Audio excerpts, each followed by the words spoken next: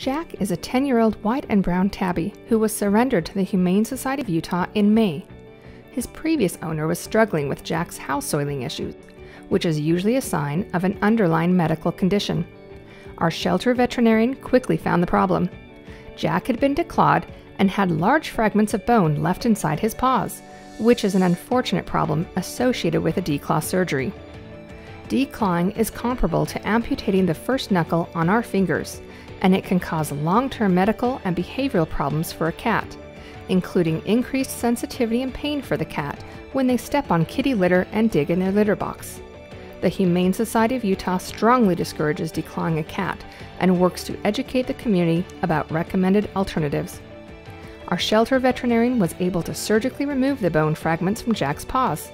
Jack recovered in a foster home until he could use his litter box successfully after his paws healed from the surgery. Jack was adopted in August after 3 months of care through the Humane Society of Utah. So far this year, our shelter veterinarian has performed 20 similar surgeries to help other cats like Jack. This surgical procedure can cost hundreds of dollars at a private veterinarian. Our ability to reduce the pain and suffering for these cats and many other animals with medical and behavioral needs gives them a better quality of life. But we couldn't do it without the generous support of friends like you. Your donation this evening will help us change their world.